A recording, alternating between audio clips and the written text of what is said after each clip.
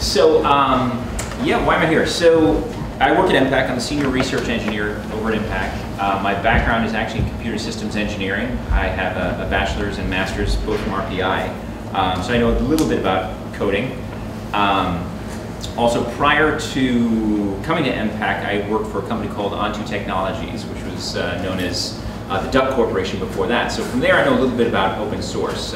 We basically developed video codecs. If you look at what is now known as WebM, that was my company was eventually bought by Google, and WebM is the video codec, or the 8th generation video codec that we worked on. So we did the Agave Orbis Theora codec was also one of our projects, and eventually WebM, and what you typically see in a lot of Flash videos, stuff that we had developed. So I've been involved in open source for quite a while, and now I'm working at Impact. And those of you remember the first day we didn't have. Oh, you started talking. I figured it's okay. It's all right. Okay, sorry. You remember the first week we didn't have pizza. This week we didn't have plates. And that's how we start the beginning and the ending. This is a makeshift plate. Napkin, divide and conquer. So my first big message is, regarding open source, it is incredibly valuable. You never know where it's going to take you. I think, largely what happened at On2, we achieved our success certainly with Adobe and with a lot of other companies, because we had put our VP3 codec out there as an open source project, so people could see what we were up to, look at our, kick our tires, work with our software in some fashion, and then as they became comfortable with us and with what we developed, they would then become, customers of our other products, our services, and that sort of thing. So, if anybody's interested in a sort of commercial view of where you can go with open source software, I'm happy to talk about that offline or whenever about that as well. So anyway, up to the present, talking about Impact, and we have a bunch of different projects going on. We love projects where we are involving artists and technologists in collaboration, close collaboration. There's a couple of specific projects that do involve open source software and some in-house tools that we're also interested in developing on open source platforms. Of course, I don't need to, I guess I'm preaching to the choir when we talk about the accessibility and being able to tweak things and get the code and really modify things to what you need it to do. So open source is very, very attractive. Also, a lot of the specialized software that gets used in performing arts and so on tends to be very special use and can be rather expensive, and it's quite annoying a lot of the time to kind of hit the walls of systems and not being able to extend them and so on after you've spent $3,000 in a software package, and the last thing they want to do is let you actually change something. So we love in-house working with developers, working with artists who are technically savvy. And one particular group that we have worked with a lot is called the Open-Ended Group. There's 3 individuals. There's no leader among them, I guess, but the chief technologist among their group is a guy by the name of Mark Downey, and he is a graduate from the MIT Media Lab. He has a PhD from there, so he also knows a bit or two about coding.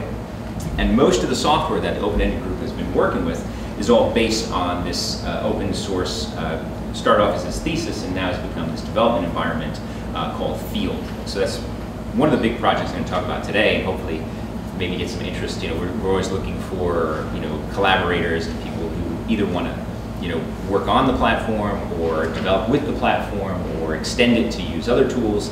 You'll see as we sort of demonstrate it some of the reasons that's sort of exciting. And then also, everyone's going to sleep on me here. With regards to a lot of the systems that we're working with over at Impact, they're all, a lot of things have never been done before. A lot of the stuff with large-scale displays and audio systems and all that sort of stuff. No one has really had a system like that before. So there's always an opportunity for custom software, and we're looking into things like immersive environments and using gaming engines with multiple displays and that sort of thing. So again, the open source community with things like Blender. How many of you guys are familiar with Blender, the game engine, the authoring 3D animation and so on? Really attractive for that sort of thing.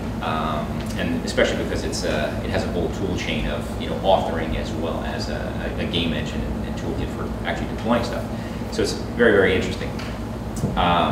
So this semester, as a matter of fact, I'm going to be also talking to some of the computer graphics classes and some of the gaming sciences classes about ways to potentially collaborate on projects doing that. So large-scale immersive visualization type of stuff. Whether it's based on Blender or as a host of the Ogre engine, the Crystal, all these kind of things. Very, very interesting, all that kind of stuff. So given that I only have 15 minutes, I should probably focus on field. So you may have seen some of the videos I just have rolling here, and this is it's all available if you Google open-ended group field, you'll find it. And this is actually one of the pieces that they have developed using field. This is a piece called Loops, and you can actually get the source code for this whole piece, so you can look at it and see how it actually works. This was developed with a choreographer by the name of Merce Cunningham, which is he was one of the premier choreographers in the United States. He actually, I'm not quite sure when he passed away, but to be able to work with him and capture his work, you'll hear, I think he is actually the one narrating the piece. And they put motion capture, motion tracking markers on his hands.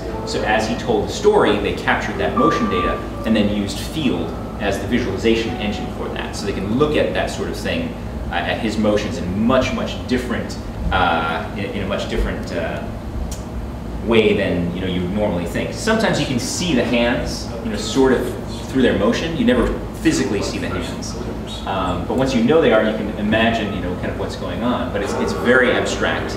It's very removed from the original reality of it. It's visualization is sort of like that. It's not simulation. I assume you guys all know the difference.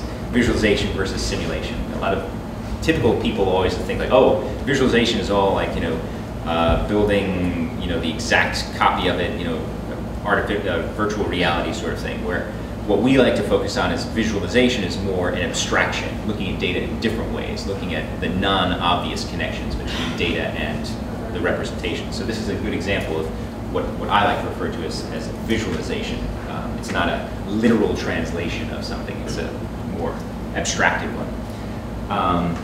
And one interesting thing that this also led to, just as some more background, and I'll run the video sort of in the background as well, so you can sort of see some things going on. It led to a collaboration between MPAC, the open-ended group, and the Tetherless World constellation.